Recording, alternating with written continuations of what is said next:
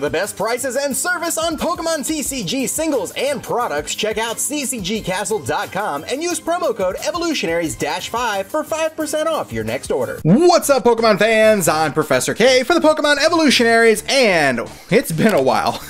It's been a long while. A little bit too long, actually. We finally have some PSA returns for you guys. The last return video I did was for March. Well, guys, we finally have them back for April, and I currently have them in my possession. It is the end of August at the time of recording, and it took a long time for PSA this time. Like, it took too long. I'm actually really upset that it took that long, but the thing is that PSA fell behind again for a little while. They had sent a lot of their staff onto on-site events, and it was a little bit out of anybody's control. Definitely not any issues with Ludkins, who we always send with. Ludkins Collectibles did a fantastic job advocating for us and getting these done as quickly as possible. I have to say, Charlie, man, he stayed on top of everything, trying to make sure that these got back to us as timely as possible. So big shout out to Charlie from Ludkins Collectibles, guys. If you're going to grade and you don't have a PSA membership and you don't want a PSA membership, excuse me, Ludkins Collectibles is absolutely the way to go. As a matter of fact, I didn't only just get April, I also got we didn't send in May, but I already have our June and July submissions as well, which is crazy. Of course, I'm going to be waiting to post those videos because I don't want to do them like all back to back to back to back, but we got April, June, and July all together, and yeah, I mean, it just goes to show that they definitely advocate for their customers. So make sure you guys use Ludkins USA for your PSA grading services. I highly recommend them, guys. Super trustworthy. As a matter of fact, the very first card I'm going to show you guys, this card is something, again, that Ludkins advocated for me for. However, they weren't able to resolve it with PSA, but they honored the insurance guarantee. This card, when I originally sent it, let me make sure it's this one, yes. When I sent this card originally, this was definitely a 10 candidate. And PSA actually messed this card up. There is a crease, let me see if I can find it. It's super hard to find unless you're really, really looking. But there's a crease between my thumbs right there in the back of the card. And it's super, super hard to see. It's right below and in that letter K. I wish I could get my fingers in there a little better, or my zoom in there a little bit better. There it is. There it is. You can see that. That was not there when I sent it. Charlie knows it. I know it. However, PSA refused to acknowledge that they damaged my card, and this thing got a 4. This is the only card that I knew about prior because he actually messaged me, which is why I'm bringing it to your attention now. But here's the thing. With Ludkins guarantee, this card was covered. He actually offered me the value of the card, and I still got to keep this card, even though even though it came back a 4 because of that issue that PSA did, and refused to acknowledge. He still advocated for me, still paid me the value of this card out of their own pockets, and I still get to keep the card. So again, you can always count on Ludkins USA, Ludkins Collectibles, to cover you when you have these kind of issues that happen with PSA, because they do happen from time to time. The only middleman service that offers that insurance in the United States. It's huge, guys. This is huge. One of the biggest things I could ever say about them is that they honor this, and it's so beneficial. So again, big shout out to Charlie for that. But anyways, yeah, disappointing. I was really looking forward to getting this card back because I was super excited about it. I loved this promo card, and PSA messed it up on me. So unfortunately, it's a 4. Probably gonna crack that open and do something else with the card because there's no value to anybody as a 4, but it is what it is. Okay, so the rest of these cards, I actually have not looked at all. I don't know anything about them. I'm just gonna pick them up as I go along here. I set them sideways and didn't look at them. So these are just in the order that I got them in. This first card is a Japanese card, and it is Sabrina's Gengar. This got a 9. Oh, yes, this is awesome. So this is from the Japanese Gym 2 set. It's a beautiful holo card. I love the holo patterns that these sets had. I'm not a huge Japanese collector, not even like remotely. I collect certain holos and certain full arts, but this is a beautiful card. I have to say. I love this card. So very happy that that got a 9 on that one. Alright, what's next? Okay, we got an English card here. Got a little quarter neck there. Probably going to be another 9. We'll see. Yes! Alright, so we got Zapdos. This is a holo. This is a secret rare, actually, from Supreme Victors. And this one got a 9 as well. Very nice looking card. Definitely like Zapdos a lot. I just graded this one for fun. Sometimes, you know, you just gotta grade some stuff for fun if you are somebody who grades a lot like us. We do send off usually around 100 or so cards a year to be graded. So this is one of my fun grades. It's a cool secret rare. I like it a lot and very happy with that grade. Not too bad, not too bad. All right, what's next? Another Japanese card. This one looks pretty flawless. I don't think this one's... Yeah, Japanese cards usually are 9s and 10s, except with the exception of that Mega Gengar over there. So, it's a 10. This is another fun one, guys. This is Imakuni's Doduo. This is on the expansion 20th anniversary. First edition, Gem Mint 10, Imakuni's Doduo. Super funny card. Imakuni was really just a fun little character that they threw in here. I remember playing in the Pokemon trading card game, Game Boy game, playing against Imakuni. It was always funny. So, awesome. Very happy with that. What's next? We got another Japanese card here. Again, probably another 9 or 10. And it's a Gem Mint 10. This is an awesome one, guys.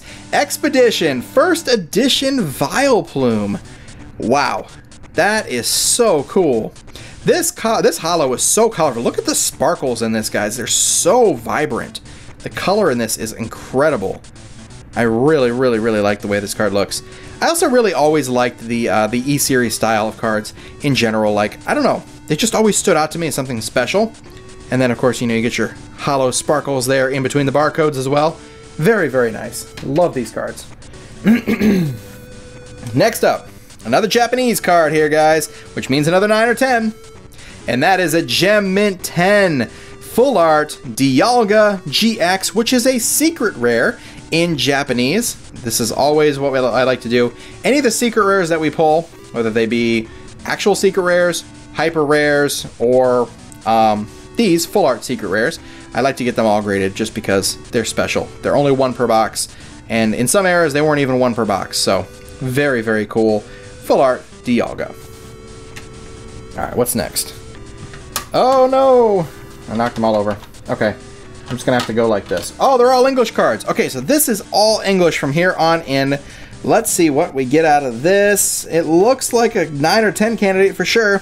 It's a Gem Mint 10 Flygon EX from EX Power Keepers. Yeah, this is a good one. All right, so Flygon EX here. This is before Dragon types had their own actual typing. So this is a normal type. Flygon EX, super cool card. Flygon's such a cool Pokemon. It actually is definitely in my, or it is in my top 10 favorite Pokemon of all time. Super, super cool. Should have had a Mega. Not gonna lie. Should have had a Mega. But Gem Mint 10. Very, very nice. Can't beat that. Can't beat that. Alright. What's next after that? Another English card here. Solid looking back. Probably another 9 or 10.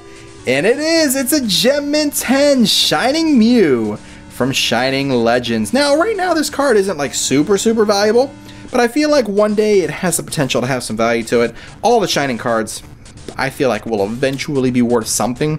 Maybe not as much as their original counterparts from the Neo era, but I think that they'll definitely hold some value in the future, so worth grading and holding on to for sure, especially because I think this card was like $10 when I originally bought it. I don't know what it's valued at now, but now that it's a Gem Mint 10, I'm sure the value has definitely increased on it by quite a bit. Alright, we got 2 cards left. Let's see what we have left. Okay, this card looks to be in worse condition than this card, so we're going to leave that one for last. What was in this? I'm trying to remember. I know I had a Shining Mewtwo because it's in the thumbnail in the very beginning. I don't remember what the last card was. I guess I'll have to figure it out. But this one has quite a bit of edge wear. It's probably gonna be week 8, strong 9, or strong 8 or a week 9. Probably gonna be an 8, honestly. Oh, it's the Shining Mewtwo. Okay, so this is the Shining Mewtwo.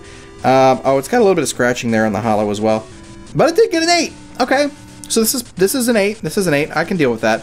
So 2002 Shining Mewtwo from Neo Destiny. Would have liked to have gotten one of these in a 9, but I'll take an 8. That's still pretty good, especially for a card that's this old. And you're talking about a 16-year-old Pokemon card here, guys. That's a long time for a card to stay in decent condition. So very, very nice, especially because nobody knew that they were actually going to be worth something one day. And last but not least, this card is puzzling me. I can't remember what card this is, but it looks so nice. Very well centered, perfect edges. I don't see any edge whiting whatsoever. This is a strong card. This is a strong card. It's either going to be a strong 9 or 10, definitely.